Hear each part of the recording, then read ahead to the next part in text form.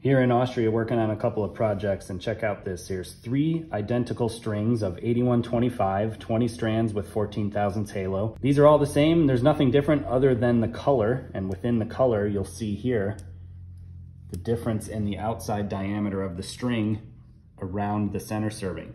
So you'll see that a raw string material is much more narrow and smaller than red and way smaller than green. Something that I never even thought was such a big deal, especially because so many string builders out there offer 2 color strings. Maybe reconsider.